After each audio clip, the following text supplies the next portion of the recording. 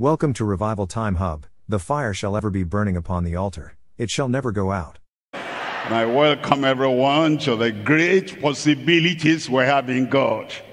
I pray that today, as we look at the Word of God together, your life will turn around for the better. Those things you have found impossible, from this morning, they become possible in Jesus' name. Let's pray together. Father, we thank you for this hour. Thank you for this moment. Thank you for your goodness and thank you for your power. Thank you for your love and mercy and grace for everyone. We're asking, Lord, you open our heart, our ears, our mind, our spirit, to the word you are sending to each of us. And we pray that this word will do a transforming work in every life in Jesus' name. Do wonders in every life. The mountain we ought to remove by faith this morning. They will go from every life, from every professional, from every minister. And we pray that what you do today will not be temporary. It will be permanent in every life. We thank you because we know you have answered. In Jesus' name we pray. Another amen before you sit down. God bless you. You can sit down. As you know, the theme of our crusade, as well as the ministers' conference, is the God of all possibilities. And as you think of your life, and think of your calling, think of your ministry, think of your profession, and think of where the Lord has called you and what he has called you to. You want to understand that the God of all possibilities who has called you is able to make impossibles possible in your life.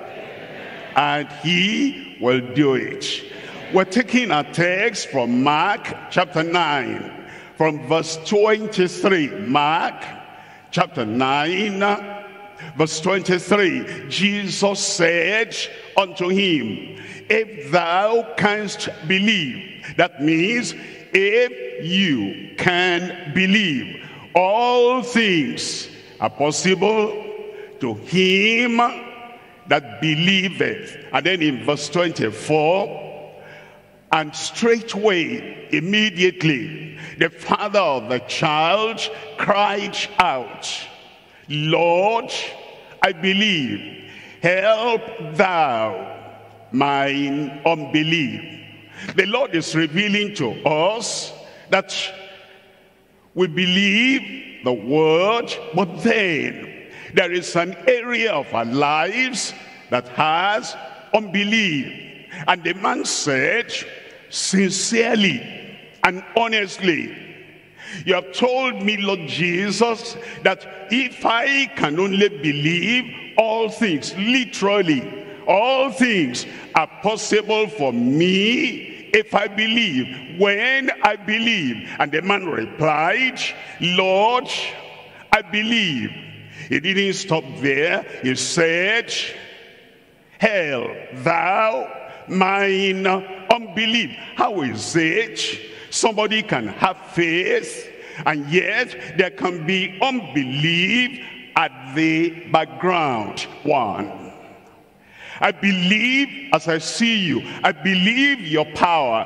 When I feel the pain, unbelief creeps in our lives. We see that God is powerful. And then what lives with us, what we live with, the pain of our problem, makes us to have unbelief, wanting to crush, wanting to crowd out, wanting to destroy the faith we have. Lord, I believe, help thou mine unbelief. too. When I look at the promise of God covers everything in life, everything in ministry, everything in profession. And when I look at the promise of God, which cannot fail, as I look at that and that alone, Lord, I believe, then my problems grows bigger. And I look at my problem, and when I take away my eyes from the promise and I look at the problem, I have unbelief. Lord, I believe. Help thou mine unbelief. In life, we know that there is God, and it's the God of all possibilities. What has he not done? He created the whole universe. He created us. He has the power. He's the God of all possibilities. But then when I look at man, I brought my child to the 9 disciples that did not go to the Mount of Transfiguration. And I still recollect, they prayed, they cried, they shouted, they commanded, they decreed, nothing happened. And that is still fresh in my mind. When I look at the failure of men, and I look at the impossibilities of men, unbelief wants to creep into my heart. When I look at you, and I know that at the beginning, in the beginning was the Word, and the Word was with God, and the Word was God, and by him all things were created. When I look at God, the Creator, Lord, I believe. When I remember the failure of the 9 disciples, help thou mine unbelief. The man was saying, if I were to look at scripture alone, and I see the scriptures and everything the Lord has provided for me in the scriptures, and I see the power, and I see the greatness, and I see the wonders of the Almighty God, Lord, I believe. But when I look at superstition, a boy like this, a problem like this, once your child has a problem like this, Satan is so powerful. And when I think of that superstition, I have unbelief. Lord, help mine unbelief. When I think about the scriptures, greater is he that is in you than he that is in the world. And when I look at that one, the mighty one, the great one, the almighty that lives in me, Lord, I believe. And then when I look at that one in the world who disturbs the whole world, who deceives the whole world, who destroys the whole world, I have unbelief. Lord, help mine unbelief. When I look at the invisible, for we look not at things that are seen, but things which are not seen, because the things which are seen are temporal, but the things which are not seen are eternal. When I look at the invisible, like Moses walked and lived as if he saw the invisible. The man did not see Pharaoh. The man did not see those magicians. Yes, he saw them. He didn't think of them. When I think of the invisible, the Almighty God who cannot fail in any situation, Lord, I believe. When I think of how determined Pharaoh is, Nebuchadnezzar is, and when I see the fury on their faces, and I see their action, unbelief tries to come in. Lord, I believe, help thou mine unbelief. And that's why we're here to start with today. We're going to clear the ground. All that unbelief, what we look at, what we think of, what we listen to, how we feel in our body, how we feel in our ministry, and we think, on the one hand, yes, Lord, I believe. That's how I got saved, because I believe I am saved. And yet, apart from that salvation, in all the other things that happen in life, I look at this, I look at that, I look at all those disturbances, I look at history, I look at those who have come before me. Unbelief wants to creep in. We're going to kill that unbelief. We're going to destroy, snuff out of your life that unbelief, and then we'll say, Lord, I believe, full stop, and your miracle will come. And the power will come, and the authority we have from heaven will come upon your life in Jesus' name. I'm talking to you today on the uncountable possibilities of faith in God. When you can say, I believe, whatever the challenge, whatever the problem, whatever my calling, whatever my ministry, whatever my profession, I don't look on that other side. I look at the positive side. I look at the side of the goodness and the grace and the glory of God. And I only say, Lord, I believe something will turn around in your life. The uncountable possibilities of faith in God. Three things we're looking at as I look at this passage. Number one, the wonderful possibilities of possessors of unwavering faith. Unwavering faith. The faith that stands there, and the faith that claims, and the faith that says, this is mine, and nothing will take it out of your hand. Number two, the withering paucity. Paucity, that's the poverty of people with unreasonable unbelief. Unbelief is unreasonable. Man, Christ is before you, and he says, if you can only believe, all things are possible. He was born by a miracle, by a virgin.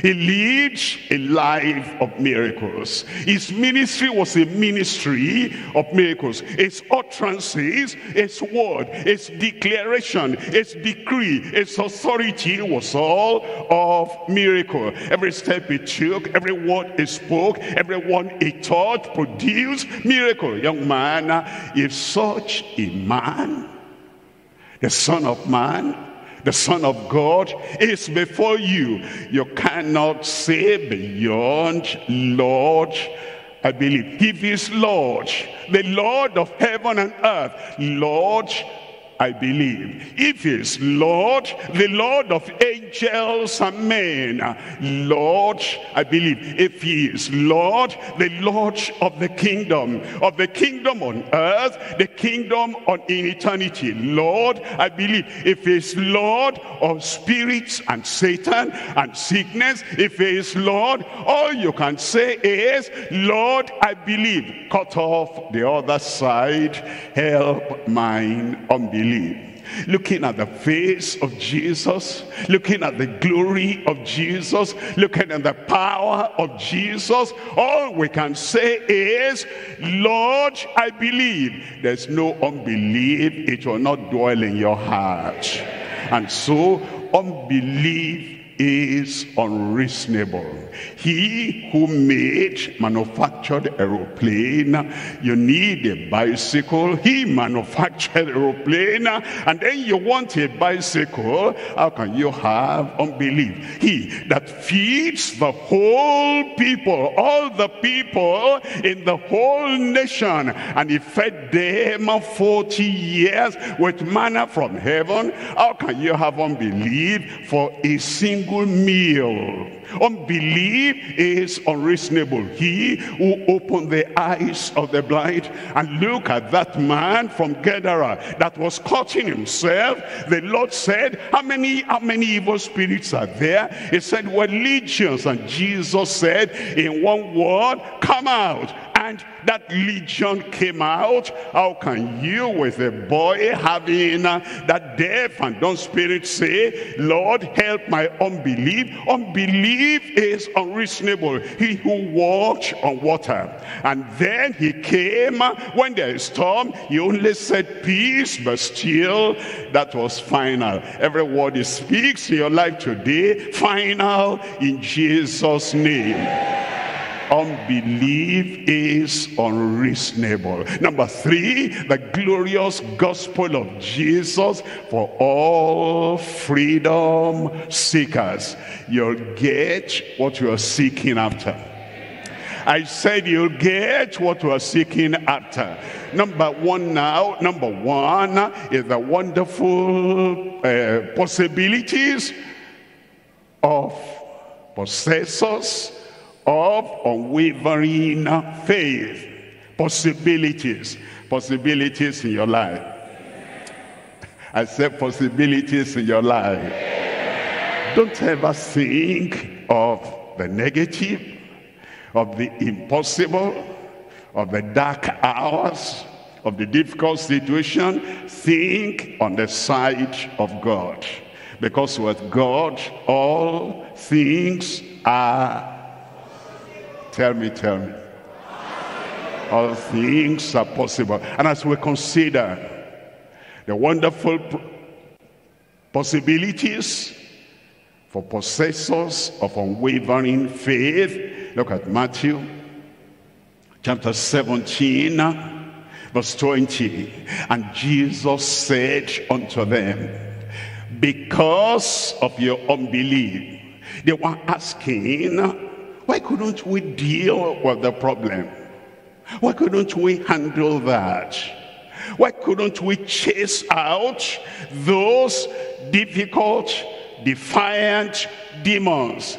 And the Lord answered and said, because of your unbelief, for verily I say unto you, if ye have faith as a grain of mustard seed, ye shall say unto this mountain, remove hence to yonder place.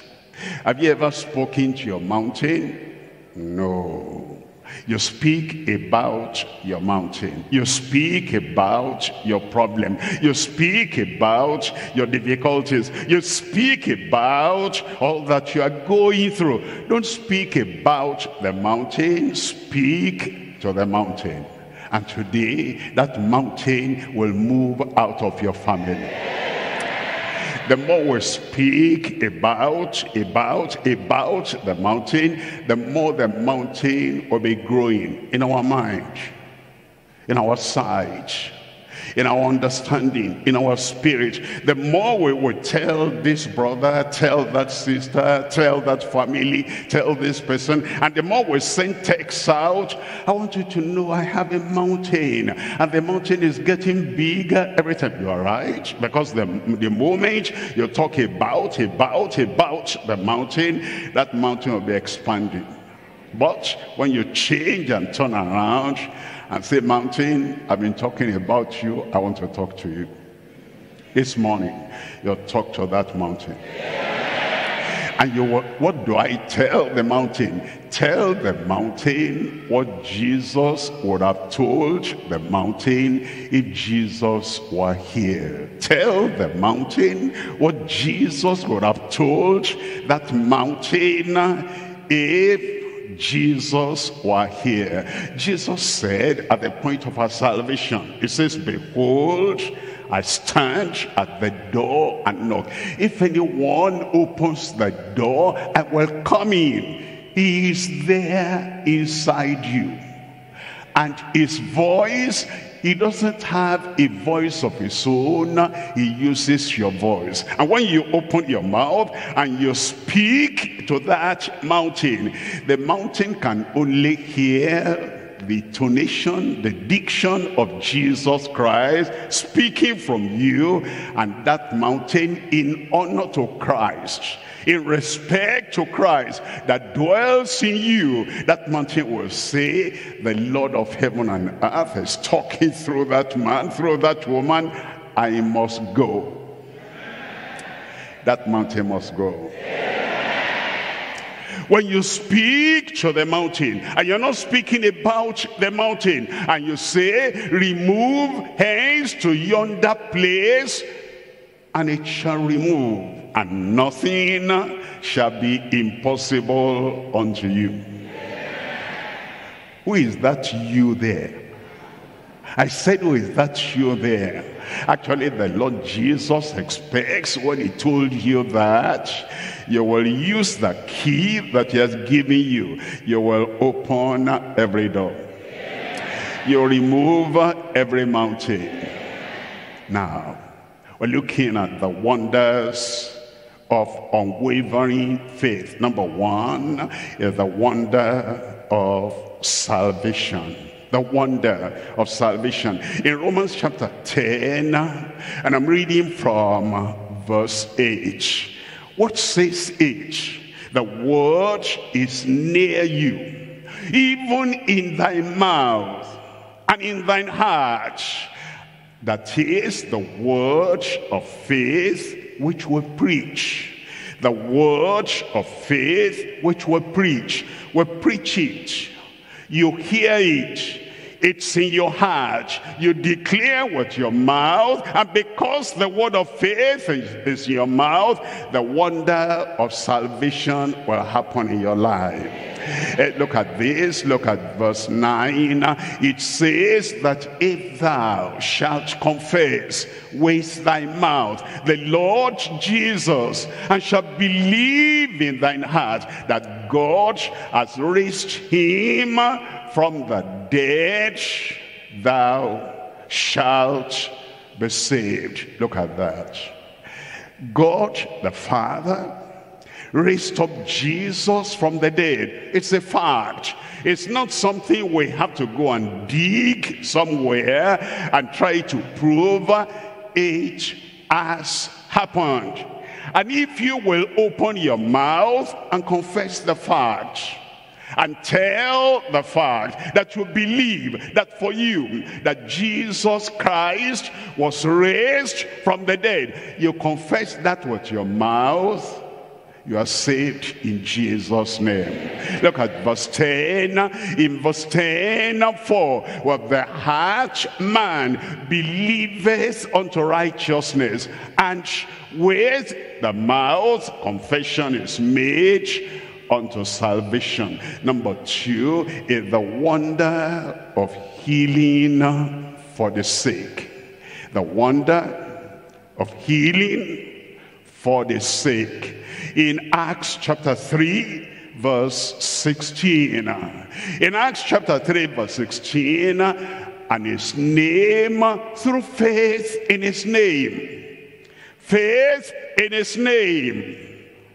When you have a good doctor that has clear, good record, a specialist, an expert, and people talk about him, oh, I was there. Look at what he did for me, what I've taken to many places, and the thing was not dealt with. He just looked at me and asked me a few questions and gave me this. That day, everything cleared. That one gives testimony, that one gives testimony, that one gives testimony. You have confidence and trust in such a doctor. That confidence is called faith. The name above every name. The name of Jesus Christ. See what he has done. It's done all things well. Because of that, what I heard about him is done that for him, for her, for them, over there and over here. I must have faith in that name. That faith in the name of Jesus will heal you today if you are sick. If there is any kind of demonic oppression there, that name will clear that demon off from your life today in Jesus' name. And his name, through faith in his name, has made this man strong, whom you see and know. Yea, the faith which is by him has given him this perfect soundness in the presence of you all. Once again, you are going to be well. You're going to be healthy. All the things that the Lord has called you to do, and it appears you are not able because of sickness, because of weakness, because of infirmity, because of impotence. Now your day has come. Faith in that name, the wonder of faith in the name, that he gives you healing and soundness, healing for every sickness. Number 3, the wonder of sanctification. The wonder. Sanctification is a wonder. And there are people that don't even bother themselves. They say, I am man, and I don't think I can be holy, because man cannot be holy. Man in himself with men, this is impossible. But when Christ, the sanctifier, the purifier, the refiner, when Christ the reformer, when Christ the recreator, the one that creates us all over again, when he comes into you, I'm telling you that this day will be your day of sanctification. It tells us in Acts chapter 26, and I'm reading from verse 18. In Acts 26 verse 18, to open their eyes and to turn them from darkness to light, and from the power of Satan unto God, that they might receive forgiveness of sins. That's number 1, at salvation. Number 2, and inheritance among them which are sanctified by faith. Not just by doctrine, by faith. Not by denomination, by faith. Not by gradual effort, by faith. Sanctified by faith that is in me. The Lord will do it in your life. It will sanctify you, purify you, purge you, and take away that root, that Adamic nature from your life in Jesus' name. Because if thou canst only believe, all things, including sanctification, all things are possible for him who believes. We're looking at number 4, and it's the wonder of steadfastness. Wonder of steadfastness. The same man is so weak, today is up, tomorrow he is down. They're thinking of man unaided, man without help, man without the fullness of the grace of God. But when Christ sits on the throne of your heart, and is the one that makes all things possible, wonder of wonders in your life, you will not be up and down. I will not be up and down. You'll be steadfast in the Lord, in Jesus' name. We're looking at 2 Peter chapter 3 verse 17. 2 Peter chapter 3 verse 17. Ye therefore, beloved, seeing ye know these things before, beware lest ye also, being led away with the error of the wicked, fall from your own steadfastness. Steadfastness. You will be steadfast. We see you in the morning and you're standing. In the afternoon we come at you and you're still standing. In the evening of life you will still be standing in Jesus' name.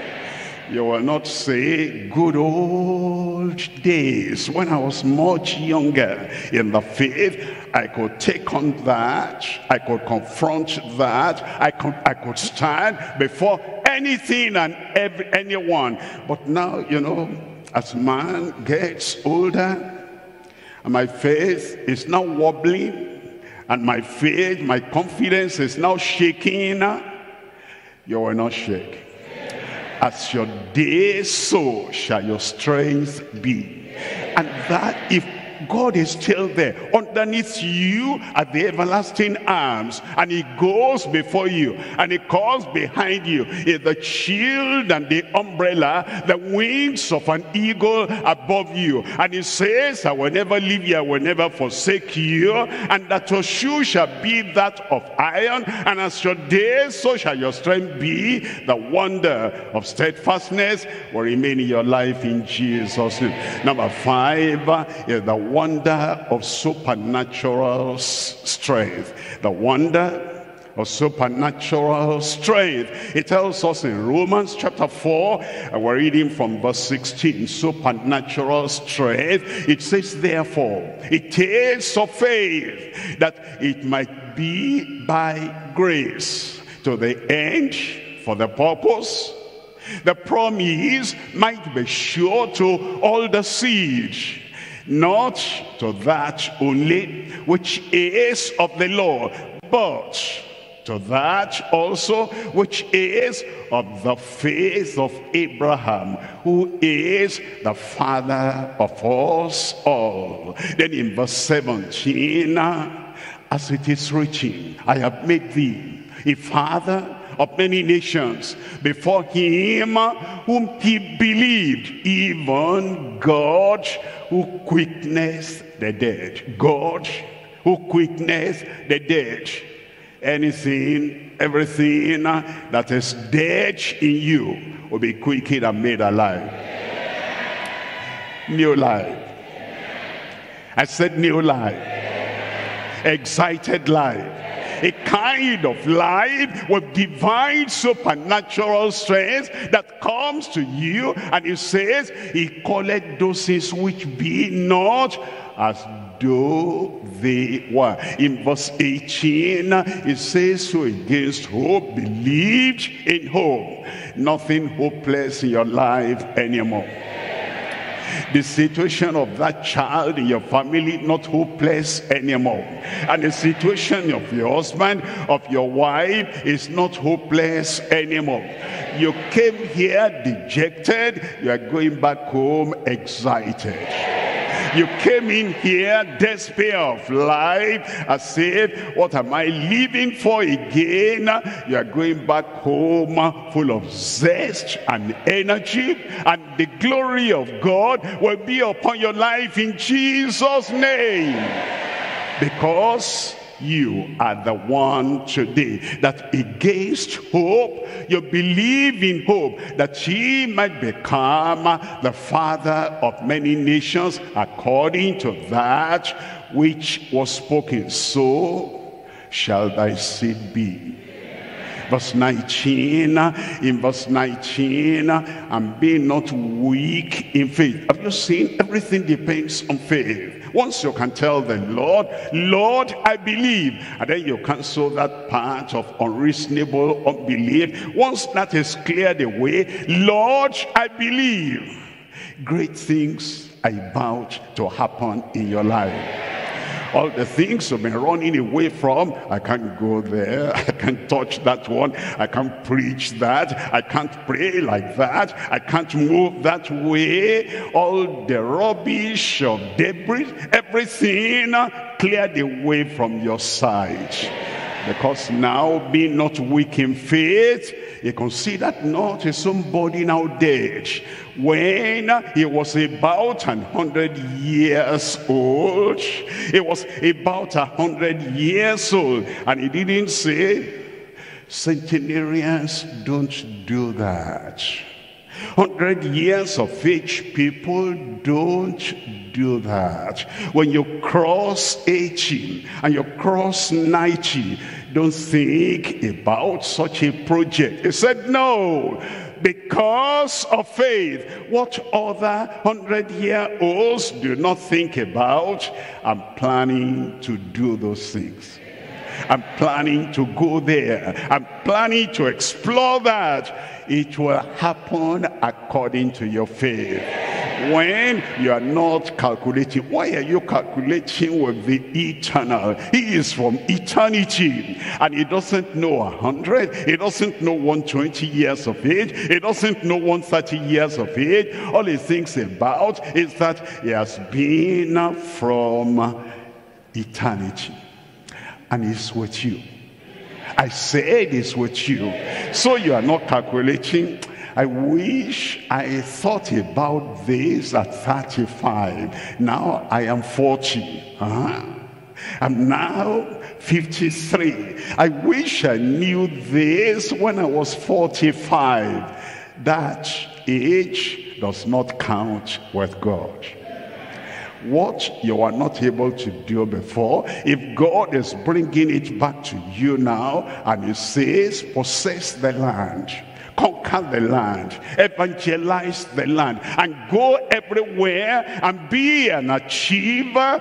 Even if you are 100 years of age, the Lord will brush aside that age.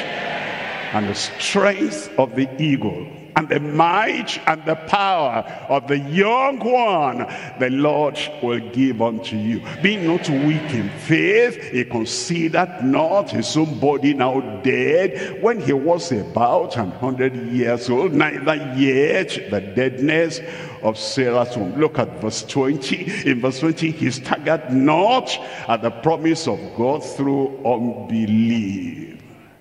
Unbelief makes us to stagger. We see the promise of God. Instead of focusing on that promise of God, gazing at that promise of God, we're shifted because we're staggering like a drunken man. We have drunk the water, the wine of the world, the wine of unbelief. And because we have drunk the wine of unbelief, made by unbelievers to entrench unbelief in the heart, was staggered. But Abraham said, I'm not going to drink their wine. I'm not going to have their opinion. I'm not going to go through. This is what happens to people when they live up to 100. Their brains become weak. Their joints become stiff. When they become 100, they cannot sit and stand. When they become 100, they forget. They forget. Abraham said, I will not drink their wine. You will not drink their wine. You will remain strong. You will remain powerful. He staggered not at the promise of God through unbelief, but he was strong in faith, giving glory to God. Look at verse 21. It says, I'm being fully persuaded that what he had promised, he was able also to perform. My God is able. Your God is able. Don't look at the negative side. Block all those things that bring doubt and unbelief away from your mind. Whatever you are asking him today, according to his promise, he cannot lie, he cannot relent. What he has promised is able to do. In your life, he will do it. Number 6 is the wonder of saving support.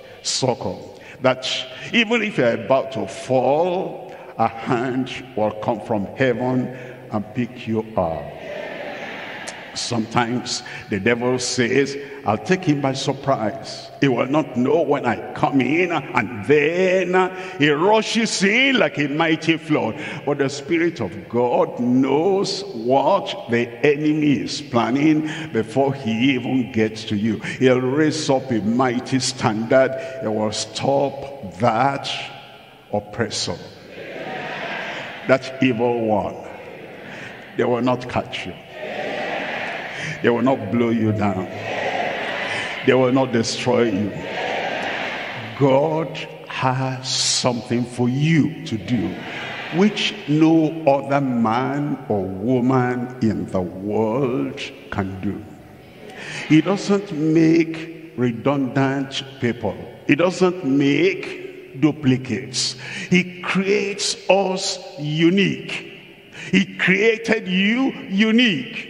and in the courts of heaven, in the book of life in heaven, there is something God has written that you and only you can do. Nobody can do it except you.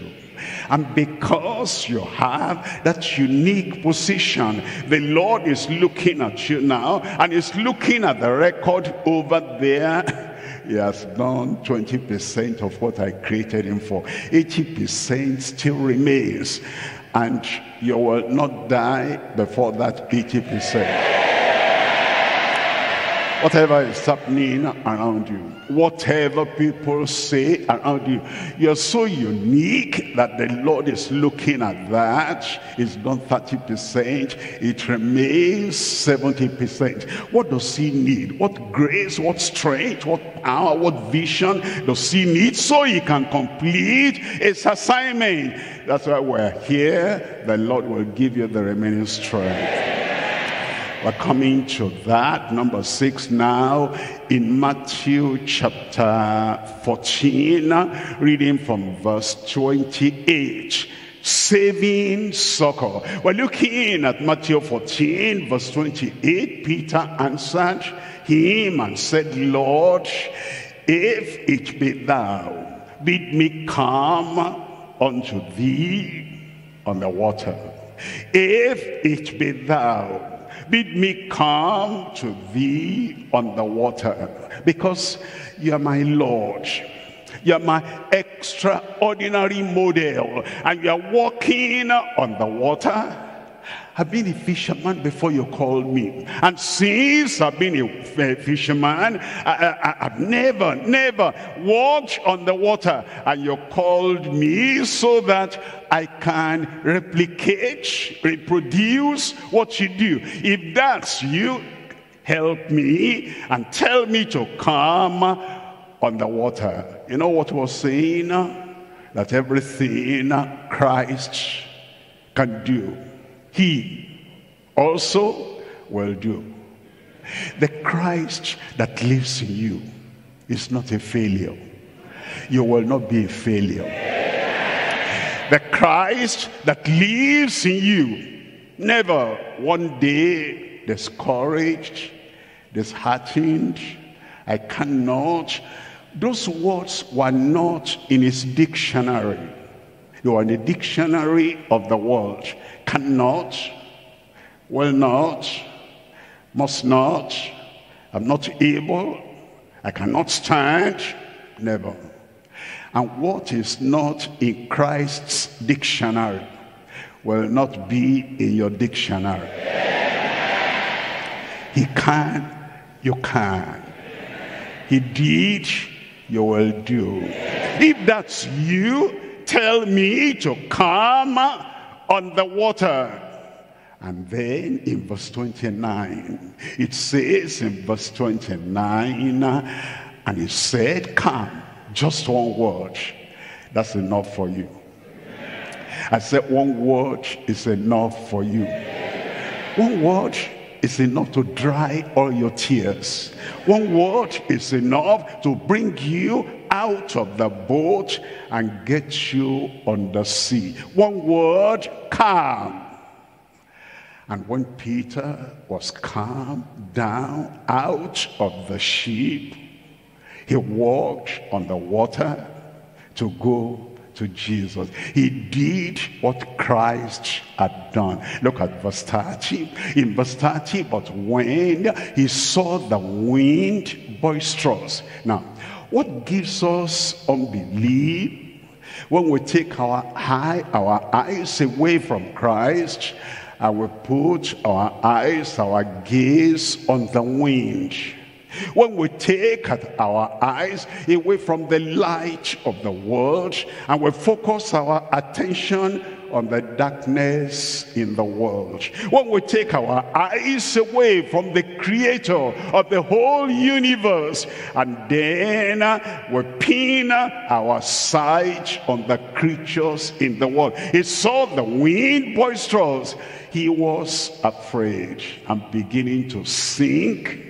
He cried, saying, Lord, save me.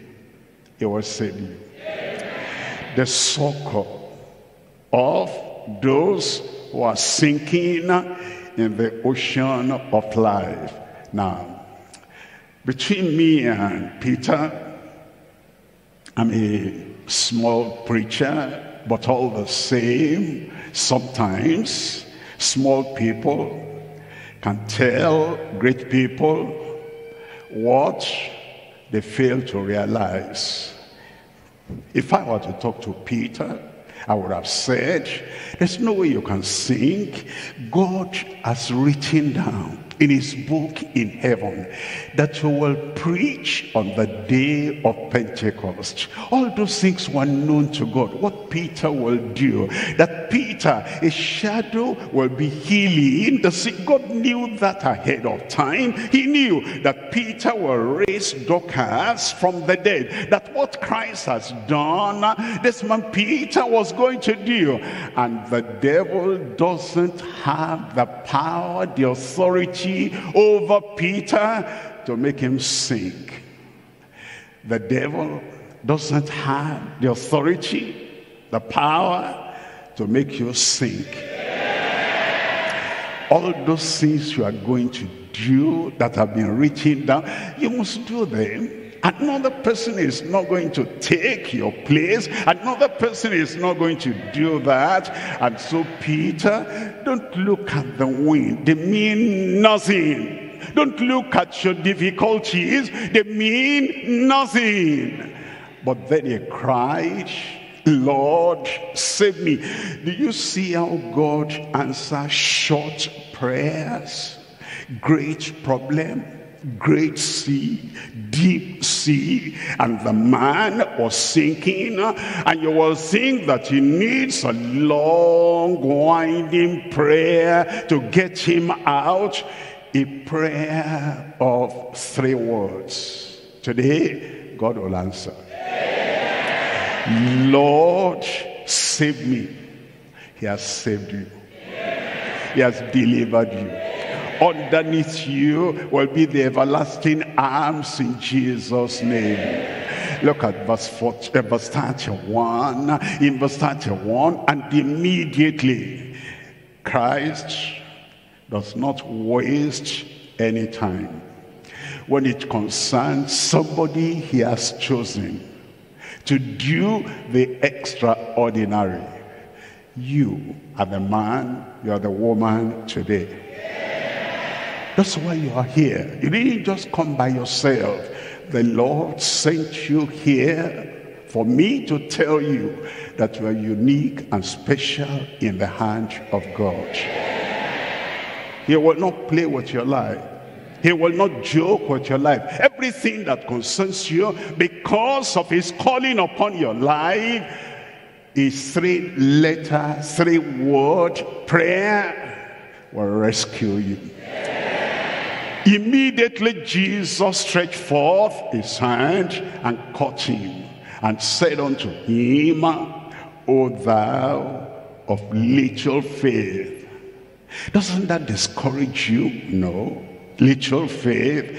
The man walked on water on the basis of little faith. If you tell me your faith is little, I say praise the Lord, then you can walk on water. I said you can walk on your water. Little faith. O thou of little faith, wherefore didst thou doubt? The promise of God is not our problem. It's the doubt that is our problem. The greatness of the challenge is not the problem. It's the doubt that is the problem. Others have never done it and I'm doing it. That's not the problem. Your doubt is the problem. Wherefore didst thou doubt? You will not doubt. You will not doubt your God. You will not doubt Christ our Savior. You will not doubt his calling upon your life. You will not doubt his power in your life. And then verse 32. In verse 32, and when they were come into the ship. Now, Jesus did not put Peter at the back and carried him to the ship. He pulled him up. He said, stand on the water. You can do it. You can do it. You can do it. And then he got on the water and he did it. You will do it. It's not that, somebody will carry you at the back. You're not impotent. You're not powerless. Lord, I can. Lord, I will. Lord, I must. And the wind ceased.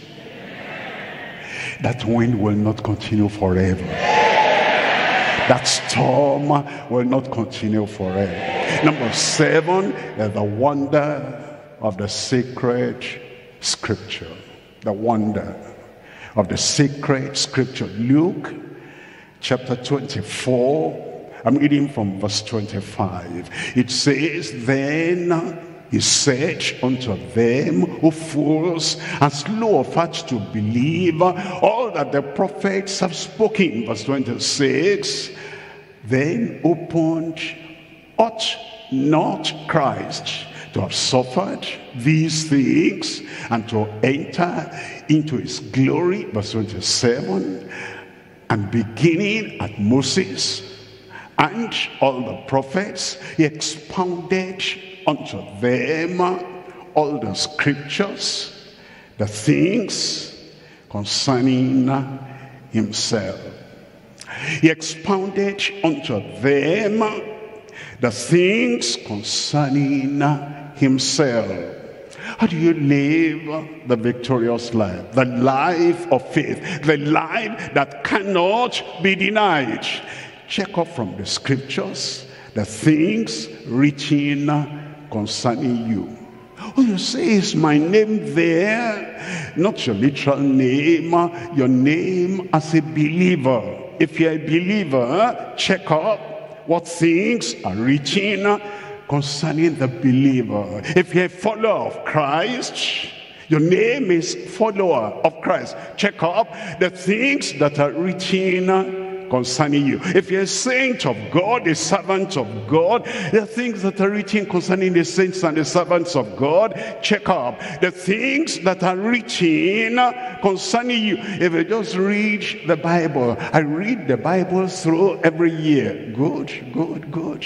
But did you ever check up the things that are written concerning you? That's the secret of having the victory all the time. He expounded unto them in all the scriptures the things concerning himself. And then he tells us in verse 45, then opened he their understanding, that they might understand the scriptures.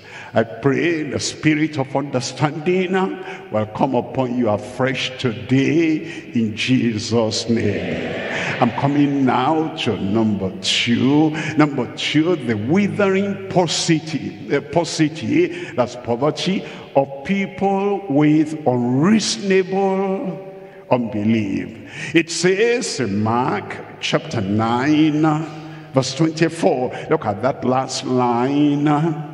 Help thou mine unbelief. What you claim as yours, it's yours. Some people say, my sickness, that's what you are claiming. Some people say, my enemies, that's what you are claiming. Some people say, my unbelief, that's what they claim. But the man, instead of looking at Christ alone and saying, Lord, I believe, he now said, but Lord, I also have another thing inside me here, mine unbelief that I possess. You will not have unbelief. You will not brag about your unbelief. You will not say, I'm a difficult fellow. I don't always believe. I am a simple person. I believe what Christ has said. I believe what my God has said, and what he has said will be fulfilled in your life in Jesus' name. Unbelief is unreasonable. When I see God open the Red Sea for 3 million people to pass over, unbelief becomes unreasonable. When I see people that went around the Jericho walls and all the walls came down flat, unbelief becomes unreasonable. When I see Christ who died and was buried, and the third day, according to what he said, rose up triumphantly, unbelief becomes unreasonable. When I see God fulfilling his promise for the sick, for the demonized, and for the needy, unbelief then becomes unreasonable. And it is the unbelief that withers and dries up our lives.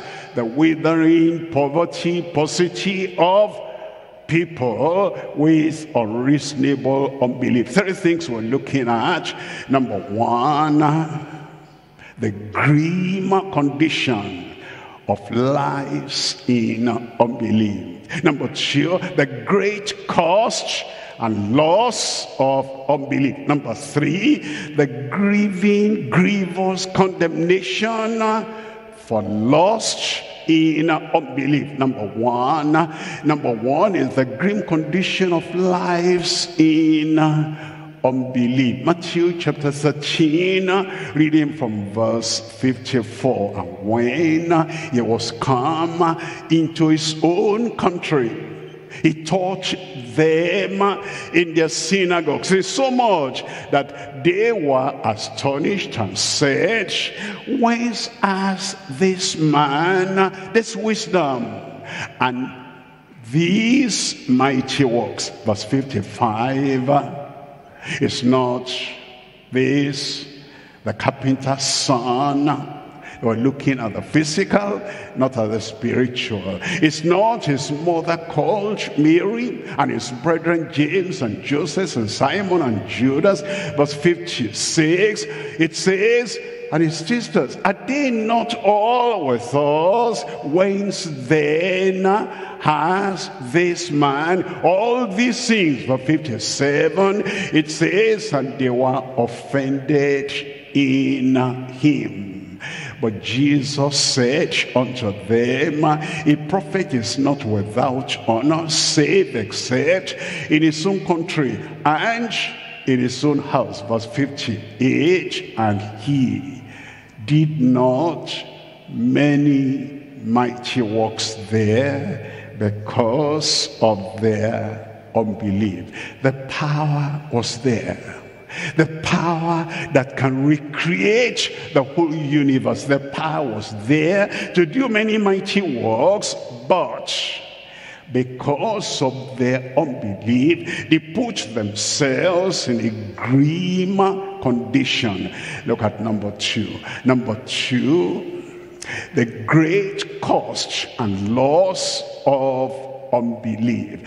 We're looking at Hebrews chapter 4, reading from verse 1. Hebrews chapter 4, verse 1. It says, let us therefore fear, lest a promise being left us of entering into his rest, any of you should seem to come short of it. Verse 2 says, in verse 2, for unto us was the gospel preached as well as unto them, but the word preached did not profit them. That's the cost of unbelief. That's the loss of unbelief. The word preached did not profit them, not be mixed with faith in them that had it. They wasted their time hearing because the word did not mix with faith. In all those people, they had settled unbelief. Your heart will not be like that.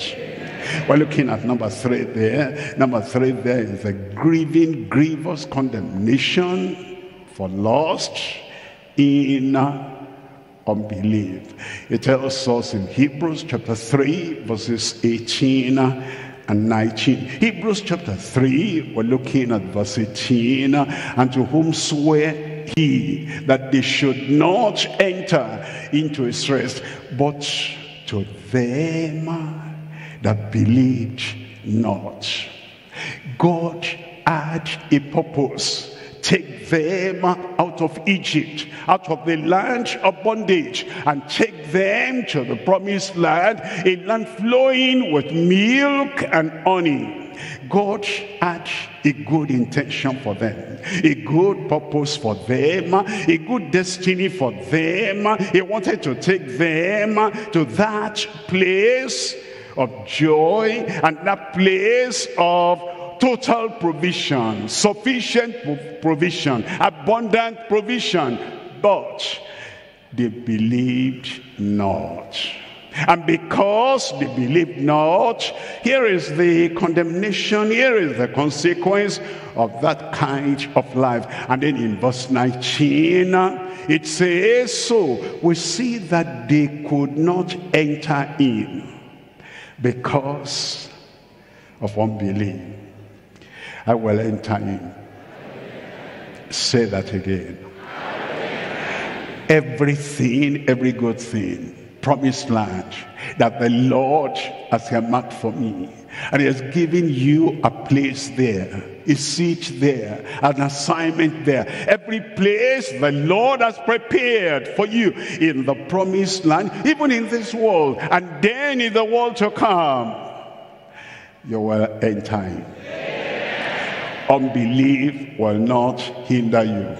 The power of the Lord will protect you. The power of the Lord will preserve you. Unbelief has to go.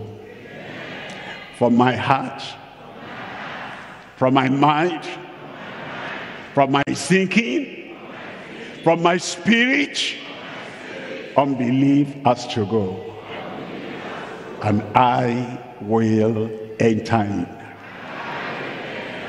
Welcome. I welcome you to the promised land.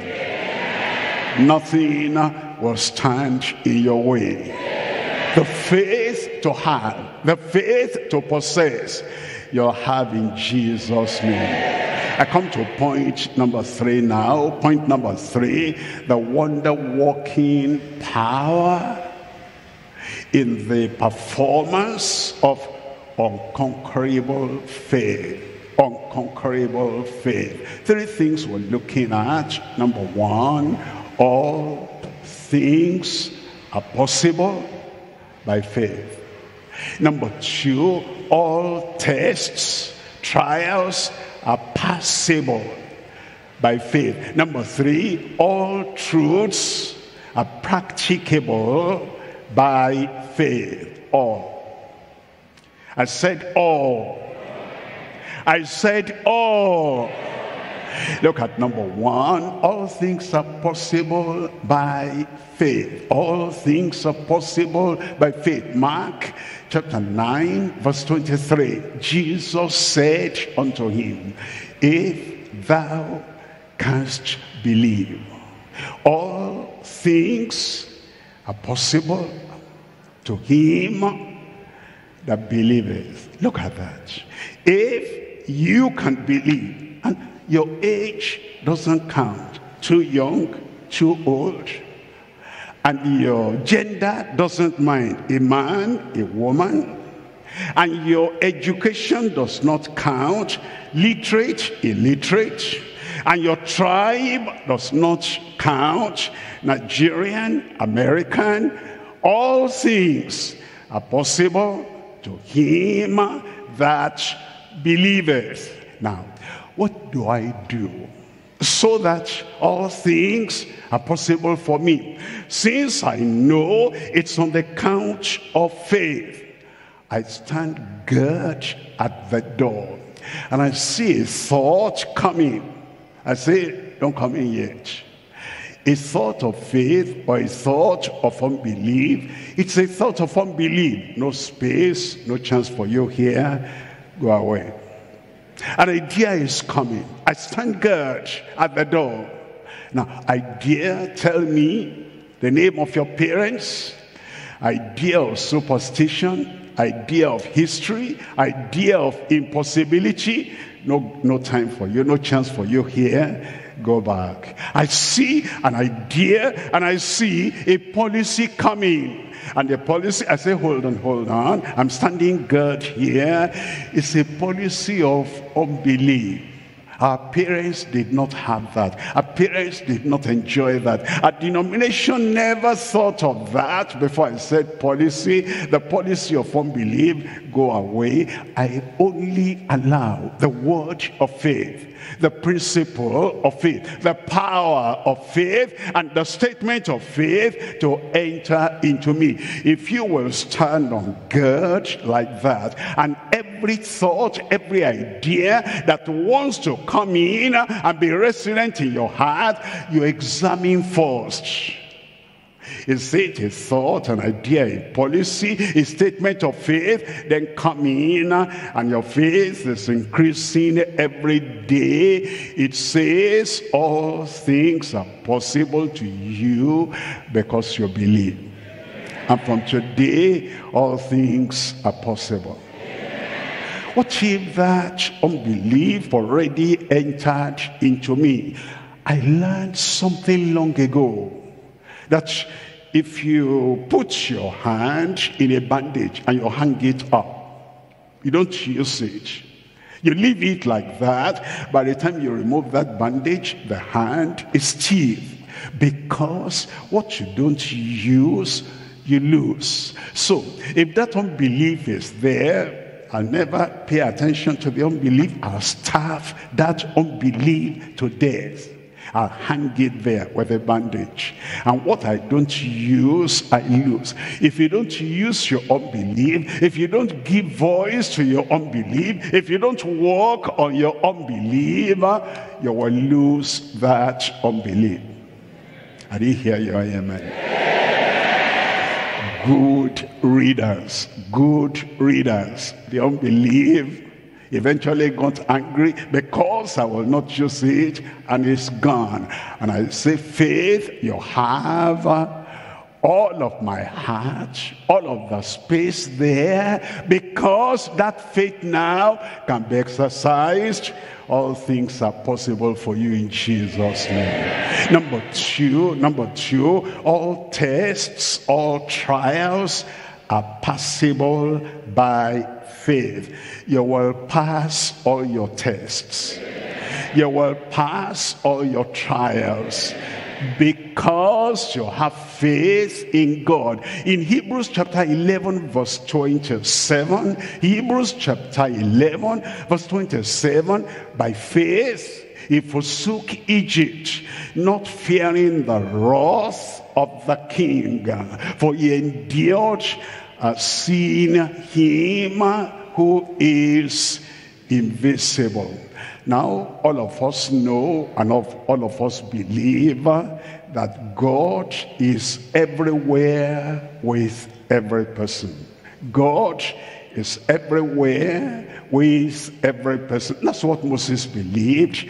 God was invisible unto him as he is invisible unto you. But he knew that God is with me here. I am going to Pharaoh. God is with me there. I am going now on my way to the Red Sea, and God is with me there. I am at the shore of the Red Sea, and God is with me here. And before the mountain, I want to bring out water, and God is with me here. And Joshua is fighting on the battlefield, and I raise up the rod of God, and God is with me there. He practiced the presence of God. He knew that the mighty God, and the mighty God that never lost any battle, he knew that that God was with him everywhere, and he endured seeing him who is invisible. And when you live like that, every difficulty will clear out of your way. That Red Sea will not swallow you up. will not drown you. You're going to the promised land, and that dry rock will bring water when you need water. Now you will pass every test, every trial in your life in Jesus' name. I come to number 3. All truths are practicable by faith. If I could not do it, Christ will not tell me to do it. He is the heavenly teacher, and he doesn't tell any of his servants, any of his students, any of the sons, the children of God, to do what they could not do. If he brought that truth to you, he knew you could practice it, you could do it. And when you look at Christ like that, the reasonable teacher, the supernatural teacher, and the teacher that cannot bring any truth to you which you cannot practice, you know what he has told you, you will do.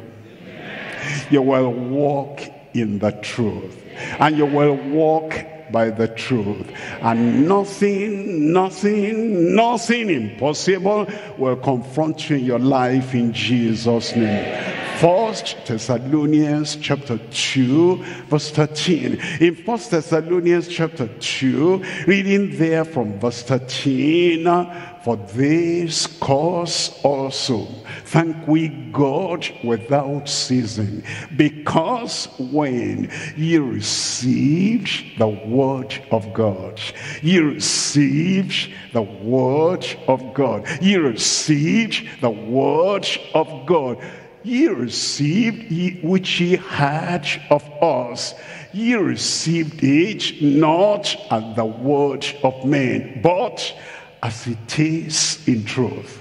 As it is in truth, the word of God, which effectually worketh also in you that believe. In you that believe. Everything you have heard today, and you accept and you receive as the word of God, will begin to walk effectually, effectively, wonderfully, powerfully in your life in Jesus' name. The past is gone. The past failure is gone. Impossibilities, gone. I cannot, gone. Our people never did anything like that before. All that is gone. A new man, a new woman, a man, a woman of faith. You see life now in a bright way, and the darkness and the dimness of unbelief of the past, everything is now gone. The word you receive today will walk effectually in you. All things are possible to you because you believe.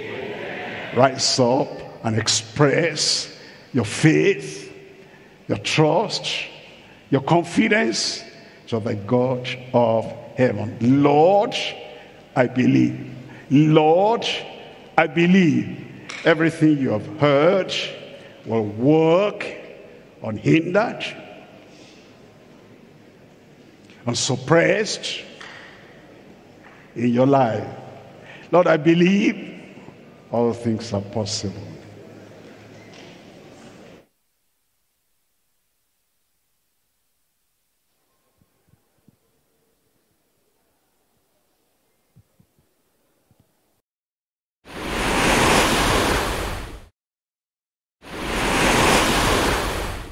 Thanks for watching Revival Time Hub.